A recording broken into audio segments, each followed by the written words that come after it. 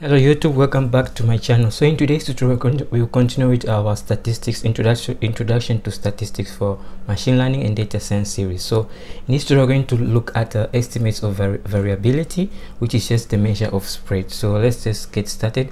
So in the last tutorial we have talked about measures of central tendency. We did mean, mode, and median, right? So this can also call the location measures, right? The location measures. In descriptive statistics we use the location measures to measure the central tendency, right? That's what we did in the last tutorial. We looked at the mean, the mode, and the median, which are the commonly used location measures.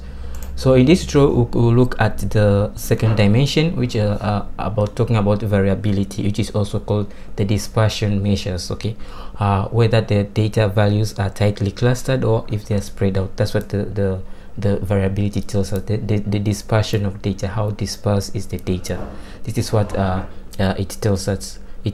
Okay, so variability matrices, there are a few matrices we're going to look at when we're talking about variability. So the first one is going to be range. So range is the difference between the highest value within a data set and the lowest value within a data set. So that's what range is all about. So for example, I have these values here, right? This data set. So the largest number it's 78. They are ordered in ascending order, so not really ascending order, but you can find the largest is 78 and the lowest is 2. So the difference is 6, right? The difference is 76, which is you get it by taking 78 minus 2, which is 76. That's the range of our data. Okay, so sorry for the typo. This is actually range. It doesn't have double E. So now that you have done that, let's go ahead and see how we can do this in Python. So make sure that you activate your virtual environment, and then you open Jupyter Notebook by typing in this command. This will open Jupyter Notebook on your machine. So you can just go to that place, and then you can find it here. So you can notice I have added a new folder. This is just a folder that I added, and we'll look at it in the coming tutorial, so don't worry about it. For now, just go up here and create a new file, a new notebook, and you're going to call this simply range, because we'll be using it to calculate range. So we're going to call it a range, just like that, and you're going to save it. So let's go ahead. You're going to import few things. You're going to import Numpy for numeric Python. You're going to import it as NP. Okay, so now that you have done that, let's go ahead and create a simple data set that we can use to calculate the range. So we just go we can do data equals to np dot arrange. So we want random numbers, values between 20 and 200 with a step of 4. Okay, so the first value will be 20, the second will be 24, so like going with an interval of 4, but they'll start from 100, so they'll start from 20 to 200 with a range interval of 4 between each number. So now that you have that random data set, so that's how you can create an arrange in Numpy. Okay, so let's look ahead and get the max value of our data set. So max value by the way, you can't say max because max is a keyword in Python. So keywords in Python, these are words that are reserved and you're not allowed to use them as variables. Okay, so one way you can escape it is by using an underscore, or just give it a more descriptive name like max value. Okay, this is what is known as a variable, right? A variable is just a container that stores data, so we can refer to it later on in our program. So that's what a variable is. So this variable is going to store something.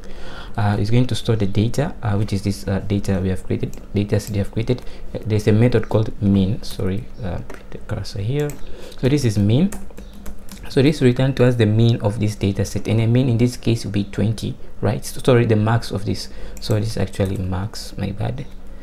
This is actually max. So this return to us the max of these numbers here, this data set, the max value within. So let's also get the mean value, so data dot mean, and then we get run that cell, so we can print out the max underscore value, and we have the max value, which is 196, which you can see here is 196, which is biggest value because these are ordered in ascending order. So also look at mean underscore value.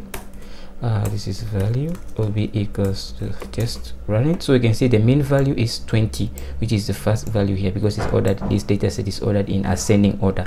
So we have that value, the mean here, which is 20, and then the max, which is the max value, which is 196. So to calculate range, you simply have to say range, and you can see range is a keyword in Python. You can notice the keywords, they have been highlighted in green, so we can skip that by using an underscore. And then we can say that the max is the range is, can go back the slides. The range is the difference between go back, okay, here the range is the difference between the max value and the mean value. That's what the range is all about. So let's calculate that. So we're going to say max underscore value minus the mean underscore value, and you can okay, I got an error, so this I have to use the assignment operator. So this equal sign is known as the assignment operator. So now I can go range underscore, and we can print that there. So the range of this data set is just 176, which is the difference between 196 and 20, right, which is just 176. So that's how you can calculate range of a given data set, and that's what range is all about. It's just the difference between the largest data set, the largest data in your data set, and the smallest data within your data set. Okay, the smallest value within your data set. So that's all I wanted us to discuss in this tutorial. So in the next tutorial, we'll look at deviation, which is just error.